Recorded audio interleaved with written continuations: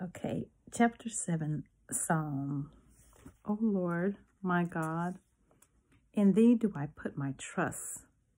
Save me from all them that persecute me and deliver me, lest he tear my soul like a lion, rending it in pieces while there is none to deliver.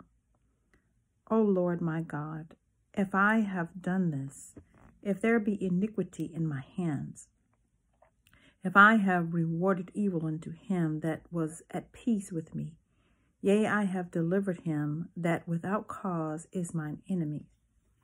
Let the enemy persecute my soul and take it.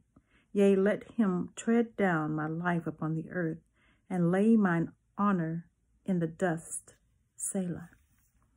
Arise, O Lord, in thy anger. Lift up thyself because of the rage of mine enemies, and awake for me to the judgment that thou hast commanded. So shall the congregation of the people compass thee about. For their sakes, therefore, return thou on high. The Lord shall judge the people. Judge me, O Lord, according to my righteousness, and according to mine integrity that is in me. O let the wickedness of the wicked come to an end, but establish the just. For the righteous God trieth the hearts and reins. My defense is of God, which saveth the upright in heart. God judgeth the righteous, and God is angry with the wicked every day. If he turn not, he will whet his sword.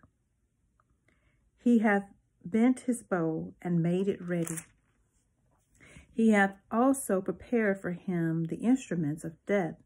He ordaineth his arrows against the persecutors. Behold, he travelleth with iniquity, and hath conceived mischief, and brought forth falsehood. He made a pit and digged it, and is fallen into the ditch which he made.